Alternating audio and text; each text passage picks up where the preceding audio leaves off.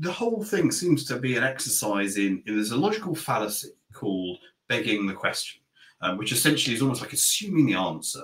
And so there's a lot of questions about how much are costs going up because of all the content traffic, for example, which firstly assumes that content or traffic will grow. It assumes that will drive costs or incremental costs.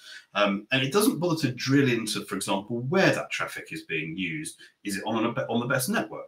So if people are indoors rather than outdoors, and if you're trying to run 5G through a brick wall or concrete, that's going to cost extra money, or it's not going to work very well.